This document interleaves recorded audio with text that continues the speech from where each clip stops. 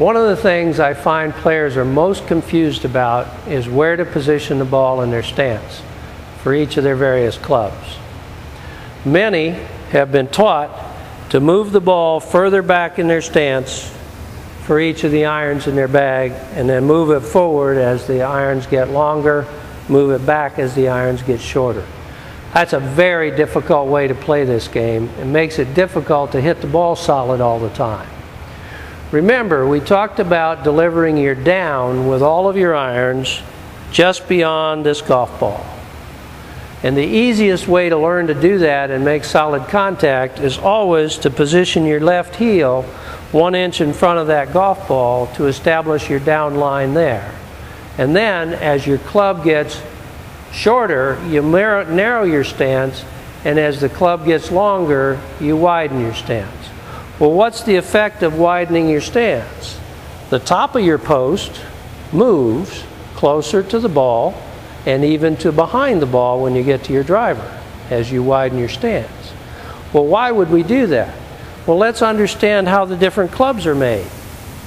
If we look at the 7-iron is the only club that's actually designed to have the handle exactly 1 inch in front of the golf ball where your left heel is.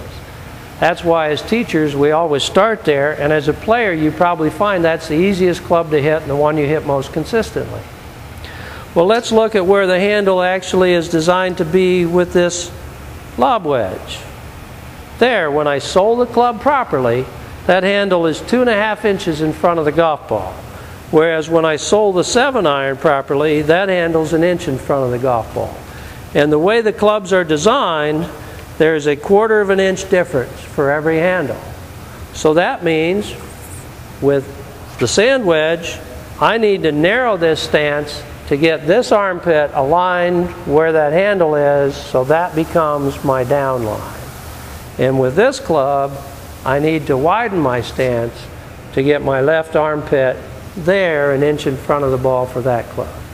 And what we discover is that that stance narrows or widens about 1 inch per club, but the idea is to get that armpit lined up right where that handle is designed to be manufactured. 2.5 inches for the lob wedge and 1/4 of an inch difference for each of the irons in the bag. The only other ball position would be the one for the hybrids and the fairway woods and the driver. And there we would position the left heel right in line with the back of the golf ball. Well, why would we do that?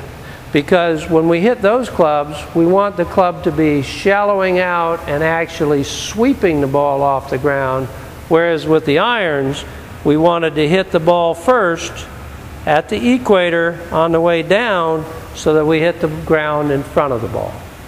So 2 ball positions, one for the irons, 1 inch behind the left heel where we widen the stance about 1 inch per club, and then with the hybrids and the fairway woods, the left heel's right in line with the back of the ball, and then we widen the stance until we get that armpit right even with the back of the ball for the fairway woods, about in the middle of the ball for the hybrids, and about 1 inch behind the ball for the driver. So that we could see if I set up with the hybrid, there, that handle is designed to be right in line with the back of the golf ball.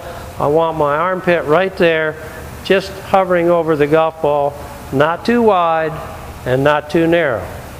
Adjust that stance so you can feel that armpit being right there on that golf ball. If we go to the driver, we want to widen that stance until we get that armpit back here about 1 inch behind the golf ball, so that club is actually on its way up when it strikes the ball. That minimizes backspin and makes the ball go farther. So remember, if you want solid contact consistently, don't keep moving the ball around in relation to your left foot. Simply leave your left foot in the same place and widen your stance as your club gets longer and narrow your stance as your club gets shorter. You'll play better golf, and you can take that to the golf course. Play better golf right now.